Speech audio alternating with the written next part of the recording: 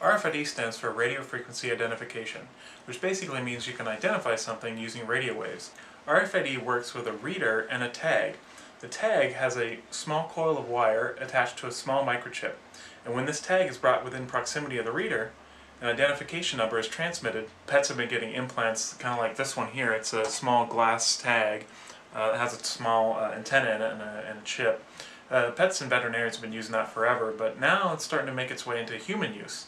I actually have an implant in my left hand and my right hand. My left hand here has a 3mm by 13mm E1.09 tag, which is just basically a read-only tag.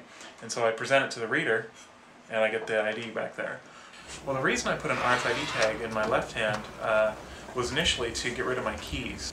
Well, actually, I put RFID into my front door and my computer login. I had even a safe at one time that I could present the tag to and it would open the fire safe. But car door and motorcycle, they were just easy to do and cheap. So you present a tag to it, it reads it, and if it's in that list, it starts the motorcycle.